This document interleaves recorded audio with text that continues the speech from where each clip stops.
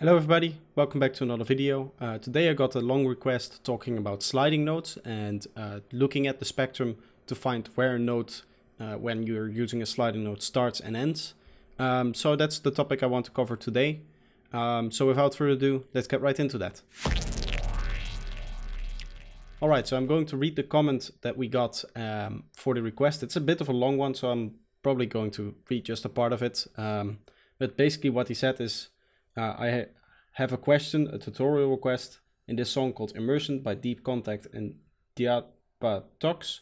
You can hear a bendy portamento bass starting at 1 minute 23 seconds.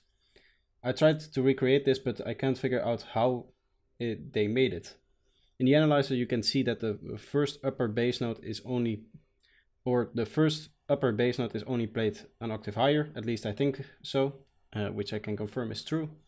With the second bendy bass in the 6th beat, you can really see the harmonics shifting downwards. I tried an LFO on the chorus pitch. I wrote down some overlapping MIDI with portamento and automated pitch bend, but I can't make it so hearable like they did. Would be nice if you could give a tip or a tutorial in Serum on it. Keep up the great work. So this is the track that we're talking about. In this case, the first upper note sits here, and then the second upper note, which is the bendy one, sits here as you can see, in the 6th beat. So let's take a listen.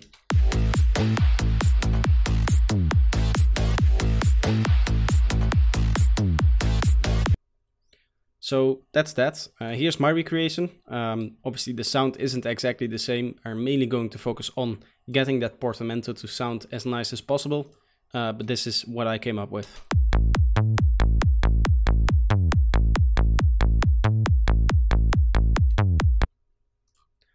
So let's go over my patch real quick. If you're an avid viewer of my channel, you probably already know that I have a standard bass patch, and this also started the same way. So we have Serum here. Now what I've done here is, one, I've added a lot of sub to this bass. As you can see, I've upped the sub here by quite a big amount actually. Normally a saw wave kind of looks like this, a little bit more, somewhat like this. And as you can see, we really went up like this to get a nice heavy sub, which is useful for getting a very nice portamento bass as well, because that sub is really going to give it its power. So then we designed our volume like this. Here you can see the volume envelope. This is set to envelope mode, 1/8 rate here, not 1/16 as it normally would be for my standard bass patch. But this case, because it's more progressive offbeat, it's 1/8. Also the same for the filter cutoff here. This is just doing the filter cutoff right there. And then we have the noise here, where I just added a little bit of noise. We have the compressor. I don't think it's doing anything in this case. Oh, it's doing a little bit, as you can see. Just kind of shaping off the top and making the transient a little bit less clicky. I guess I didn't really look at that. Normally the compressor doesn't really do anything, so I tend to just turn it off. But it's there standard on the bass patch when I open it up, and I've kind of forgotten to update it. But in this case it is actually doing something, so we'll keep it there. Then we have my multiband dynamics. Again, this is just to get the specific tone that I wanted. So there isn't really anything important with these settings. We are just using in this case to up the bass a little bit. As you can see, the bass and the first harmonic are being turned higher with this output gain here. We're also compressing this one here and then bringing it up a little bit. And here we're doing a trick with what we've also talked about before, where you have an expander on your bass click to make it more clicky. So that this is kind of counteracting what the compressor was doing, but it ended up being a nice sound. And then we have some final EQing and a final limiter just to kind of shape the top off, as you can see. Now, personally, when designing this bass, I didn't really take a look like specifically at the portamento. What I've done here though is I've looked at the spectrum, and what you can do for this really easy is just copy over this part and play it twice so you can loop it, and we can listen to it, and you can hone in on the note where it stops. So we can see, this starts probably around A, because this track is in A minor, and it goes down to about D sharp, that kind of area here. And what you then can do is set up your pitch bend like this. As you can see, I've used the pitch bend, and I'm just going to go down in a straight line for this one, because that's a very aggressive kind of pitch down. Normally when people tend to do like pitch bends down or up, they tend to do it like this, where they have like a little curve to it, but that's going to be less noticeable because obviously you're staying closer to your original pitch for a longer time. So in that case, what we do is, I think I can, yeah, we're just using a standard one, just a straight line going down. And that gives us that kind of feeling there. And then you can play with the pitch down amount to set the amount. So -12 would be an octave. And then -7 is nice. And -5 is also nice because you're going to the perfect fifth.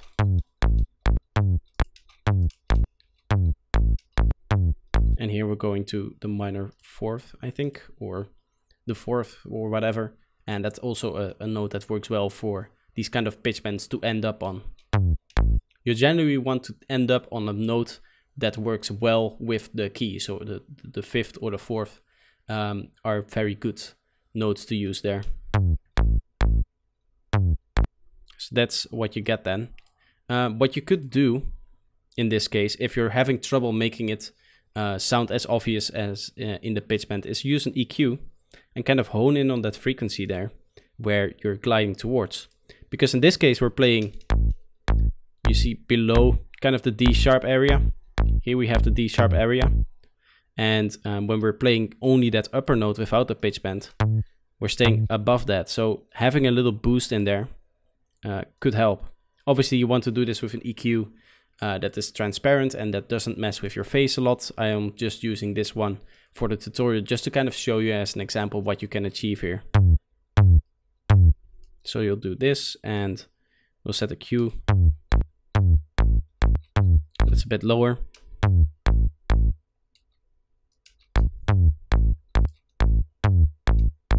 Alternatively, another way you can do it is instead, if you don't want to worry about phase issues and those kind of things, you can use a utility and just add a slight gain boost towards the end here, if you're still having trouble with it not translating well. So you could do something like this.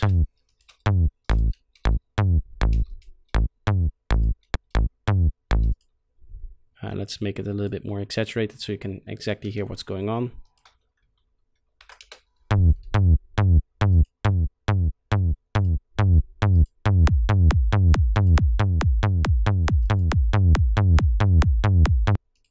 So those are some of the things you can do to make your glide notes or those notes that have a portamento be a little bit more, sit a little bit nicer in the mix. What I generally recommend you do is take something like a group here and use an analyzer.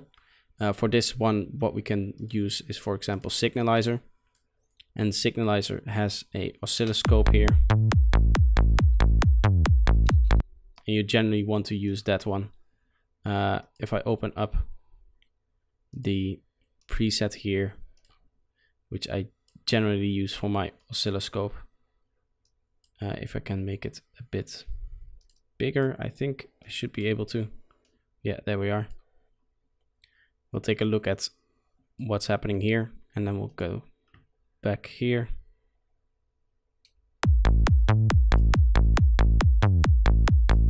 Window size of a second. You can kind of see what's going on, and generally in this case you want to take a look here. And you can see that the waveform is staying nice and transparent in this case. So there isn't really, or nice and the same volume in this case. So there isn't really anything you have to do. But something you can do if that problem does occur is, for example, this, turning that on, and now you'll see it really turns that up. So there's a lot of volume shaping and stuff that you can do in that kind of way. So the general sound design isn't very interesting here. I wanted to focus mainly on those kind of bendy parts of a bass line that you might have, especially with offbeat basses.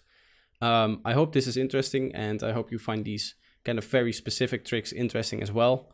The video I did on sidechaining, the last one, wasn't really received very well, or not a lot of people watched it. So I'm having a little bit of a hard time really understanding what you guys want to see as like a group. I know individual people send me a lot of requests, which I like to cover because that's a very nice way to interact with like the community and stuff like that.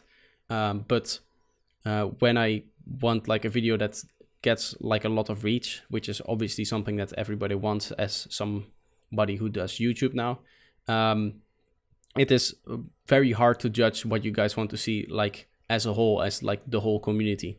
So I hope this video is doing well, and obviously I hope every video does well. But I mainly hope that you guys kind of enjoy these very specific tips that I'm bringing out again with this one as well. So if you like the video, leave it a like, and if you're new here, subscribe, and I hope to see you next time. Bye bye.